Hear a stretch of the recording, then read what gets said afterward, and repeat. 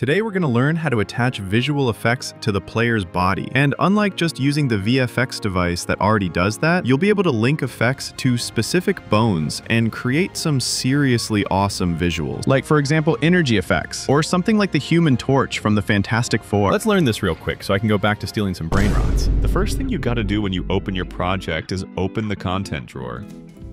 Pick your projects folder and create a new one to keep things nice and organized. Then, inside that folder, right-click and create a Niagara system. Pick the fountain option and hit Create. Rename it and open up the Niagara system. You'll probably see something like this too. A module with some particles coming out.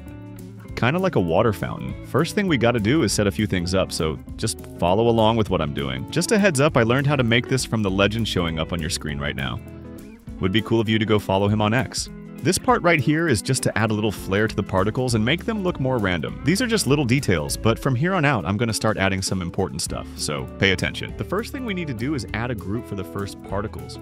For example, the first group will be for the particles that are going to be attached to the player's head. This part's important. So for that, you're going to click on Spawn Rate, expand the settings, and choose the index for the first group. I'm going to set mine to 1, and I recommend you do the same. Next step is to add the skeletal mesh location module. Then pick the same meshes I'm using here.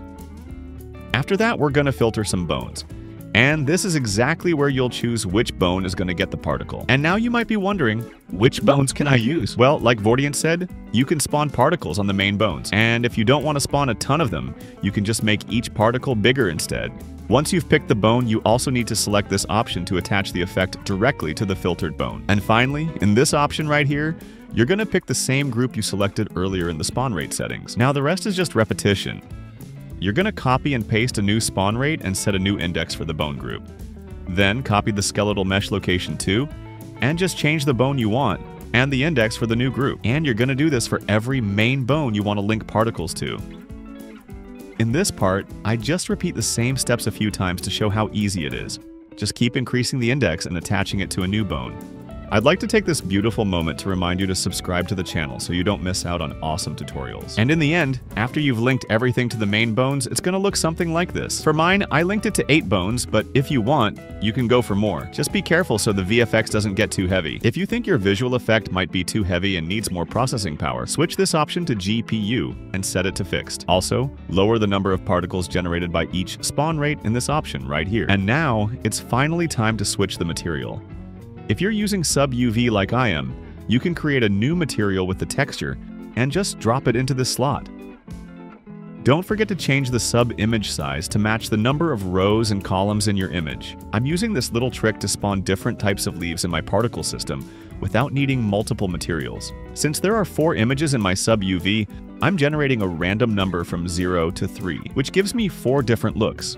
And now, finally, I'm changing the color of the leaves, which makes everything way more interesting. And for the final step, add the VFX device to your island, pick a duration for the effect, or even set it to infinite. Switch this option to Custom Visual Effect, and select the VFX we just created. While I'm launching the game so we can check out how it turned out, don't forget to grab the free material I dropped on my Patreon. I'm sure it's gonna help you out a lot with your island. There's a bunch of cool stuff over there. And now you've learned how to link visual effects to each bone of the player, now you can bust out all kinds of dances or get even more creative and build tons of cool stuff with this system. I'll see you in the next video, and Hey you! Give me back my tralalero tralala.